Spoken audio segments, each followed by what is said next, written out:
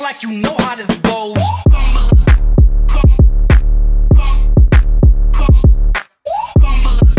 I'm gonna ruin it. That's okay. If you do it, I don't care. Good. What's up, everybody? Welcome back to Artist Alley. My name is John Davis, and on this show, we like to take a look at basically interesting people from Knoxville that kind of eschewed the 9-to-5, whether it be artists, musicians, independent business owners, basically people that kind of made their own way in the world and didn't want to just stick to the 9-to-5.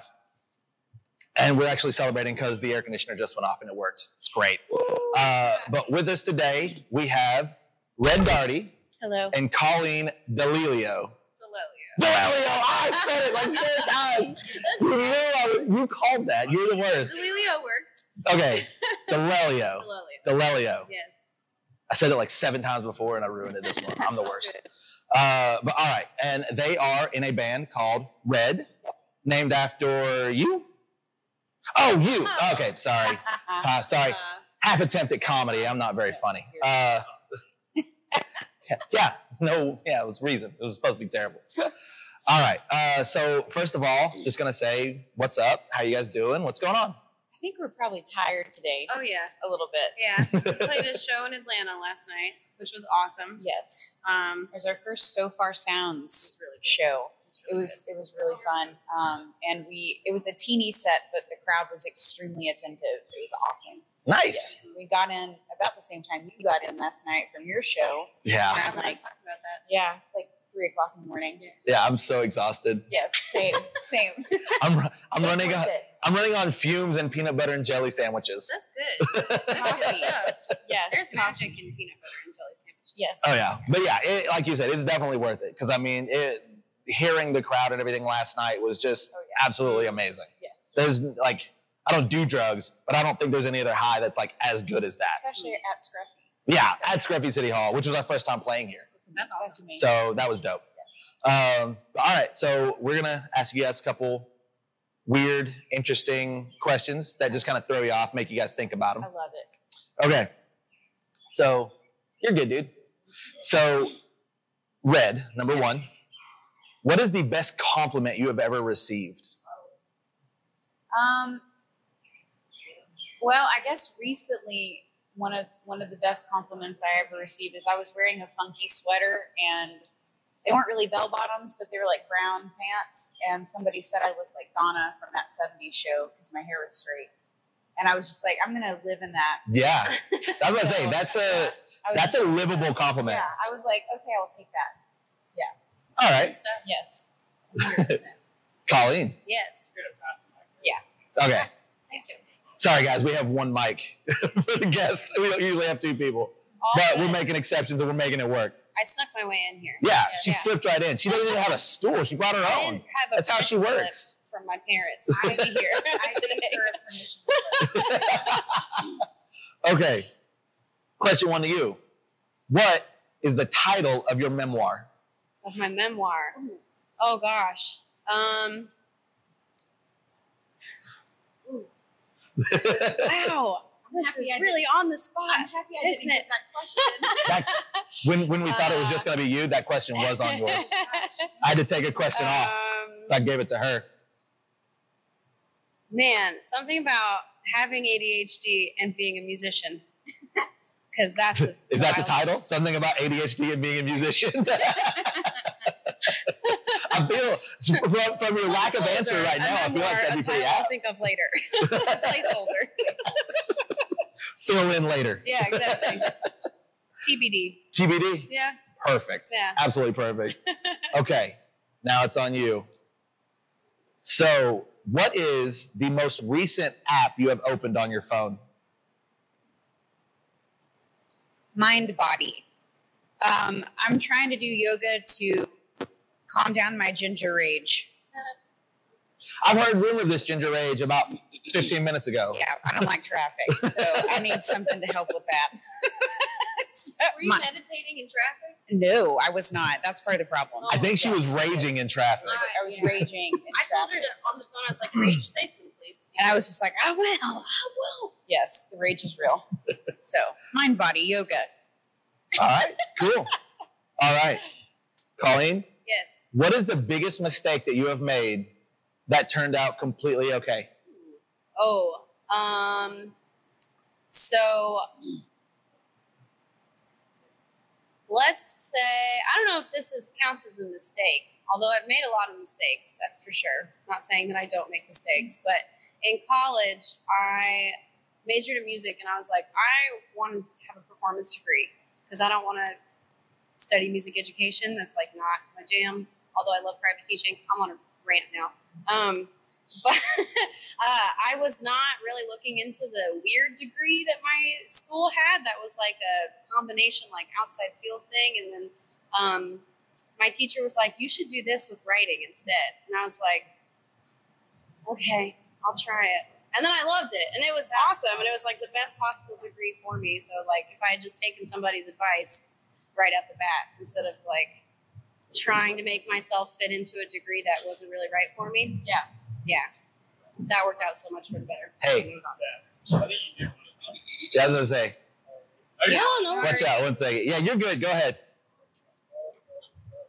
Oh, you're good. Sorry, sir. Thank you. This never happened before. Yeah. I feel like that wasn't a very good answer. I'm sorry. No, that was a good answer. Because I mean, at the time, you thought it was a mistake because you didn't want to do it. Yeah. But it turned out okay because you actually loved it. Like, yeah. You can make a little montage of the. Oh, we don't edit this out. Yeah. Oh, that's awesome. We're in an alley. Like, this is the point of it. That's awesome. Yeah. All right. Back to Redd. That was a beautiful answer. Like I said, I liked it because at the time you thought it was a mistake, but it turned out to be something you loved. Yeah. It's beautiful. That's awesome. Also, I love this microphone. Oh. So I have a question for you, Yes. and you're not getting it. Okay. I'm going to give it to her because we know the answer? Okay. We know the answer. Okay. You want me to pass this back? No. This Okay. is still going to be you. Okay. What is your favorite fairy tale? Oh my gosh, favorite fairy tale. Okay, I haven't thought about this for years. Like, does it? I don't know what constitutes like a fairy tale. Is it like most things are like Disney now that were fairy tales? Whatever you want. I read comic books. Comic books are fairy tales. I guess my favorite fairy tale is I don't know, anything where the lady saves herself. Like I don't like Mulan, like yeah. Any of those kinds of stories where it's just like girl power all the way. Yeah. I love those kinds of stories. So I get it. Yeah. I mean, they're fantastic stories. I mean, like Mulan, the other ones. I mean, there's just so many. The other ones. There's so many. There's also the other ones. And that one, like the Swan Princess. Is kind of one of those where she's just like, hey, I love myself more than you probably love me. I'm gonna go and do my own things. So I love this. Yeah. All right. Yeah. Cool. I have fairy tales that I like. What do you like? Go ahead. Well, along those lines, The Paper Bag Princess. Did you ever read that book? It's like a children's book. It's The Paper Bag Princess. Check it out. It's like a princess that wears a paper bag and like fights a dragon, and it's great. Remind me of that because I'm gonna write that down later because that sounds awesome. Another recommendation, one of the books that I had to get, which funny story, accidentally ended up on the textbook list for a nutrition class, but it should not have been because the title is My Father, He Killed Me, My Mother, She Ate Me. And that ended up in a nutrition class, which is not, it's fairy tales, but it's like darker perspective fairy tales. All right. Yeah. So your former question, now Colleen's question, what is the quickest way to get you angry? It doesn't take a whole lot to make to get you angry. You're so calm. Yeah, I'm about to say, you seem so chill. She is the calm, she's the calm one in the band. She's the knowledgeable one in the band. I feel like that's true. Oh. Yes, you're a Well, sweetheart. so I work customer service. So it's like my favorite way to make angry people angry is to not let it affect me. Because I'm like, you're going to have a bad day and that's your fault. I can't do that. Go for it. Enjoy being miserable. But I think if somebody is, one, underestimating me, or two, underestimating my friends or being rude to my friends. You're good, man. So we apologize. We knew what we were doing this here. But yeah, being underestimated. Oh yeah, like or if I get someone's it. being rude to my friends, that's a no-go for me. I'm gonna be honest with you. I'm like a combination of both of y'all. Really? I have road rage so bad. My wife barely rides with me anymore. You're good. And I hate like being underestimated, and I hate it when like my friends. I will call my friends the worst things on the planet. But if anybody else says anything about my friends, like I'm grabbing the baseball bat out of the trunk. Yeah. Like, all right. So we're down to the final 2 questions. You guys made it through those. Yeah. So, second question first. Who would win in a fight between Smokey the Bear and McGruff the Crime Dog? Oh my God. I definitely think Smokey the Bear. Smokey. Yeah.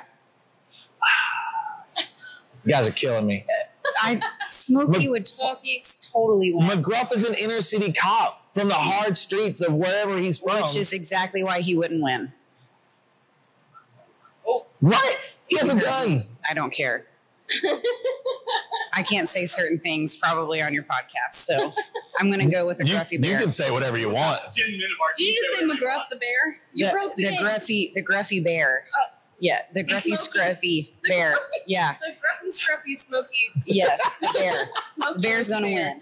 Yeah, the bear's going to win. You know, all right. I don't want to push any further. I don't want to push any harder. I feel like I wouldn't. yeah, I was gonna say I wouldn't. I don't want to see that ginger rage. I mean, I can't deal with it. I would just embarrass myself.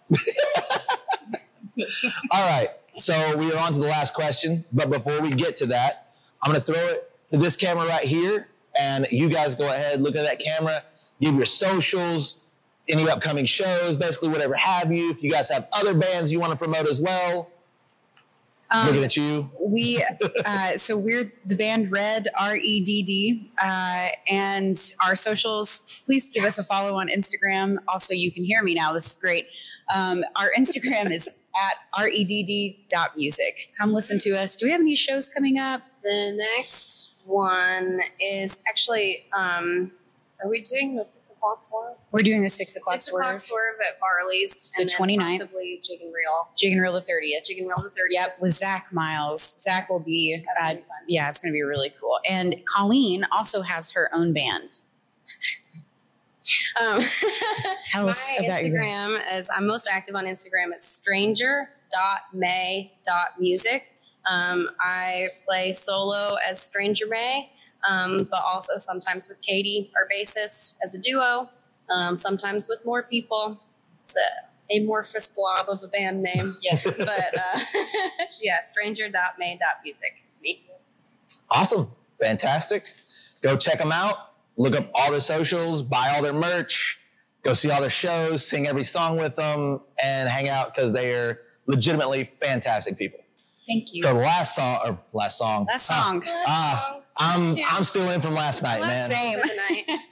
Last question for you two. What is the best piece of advice you have ever gotten about anything? It could be life, music, love, whatever have you. Do you have something? I have something. I would need to, I don't know if it's the best, but I have a good piece of advice from 2 pieces of advice from my dad. One is the time to be young and stupid is when you're young and stupid.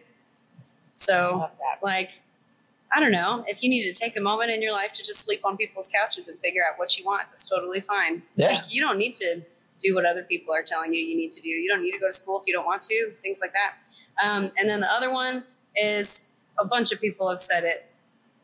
I don't know if it originated from the Beatles. I'm not sure. But the KISS method, keep it simple, stupid. I just realized that there's the word stupid in both of my pieces of advice, but it's not meant to be negative. But yeah, don't overcomplicate things. If it works, it works. Those are really good. I guess mine kind of falls within that. Mine is life is hard and then you die. Yeah. So you need to spend all of your time doing things to make you happy. Like, it's going to be hard regardless of where you turn down the road. And in between those hard times, you need to be happy. So I love a quote. I believe it's from Voltaire. Mm-hmm. It's somebody asked him, or somebody just said around him, "Oh, life is hard. And he said, compared to what? Yeah. You know, I love that. I love that too. Yeah, that's awesome. But all right, that is it. You guys survived. We do have one more little piece of stuff to hit. Yeah. Alex is handing me the Sharpies. You guys need to sign the stool. Okay, let's do it. And that is it. Pick whichever color you want. Doesn't matter to us. All right. That is it from Artist Alley. Yeah.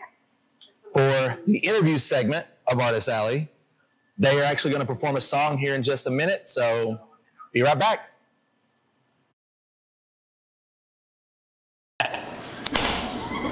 Ladies and gentlemen,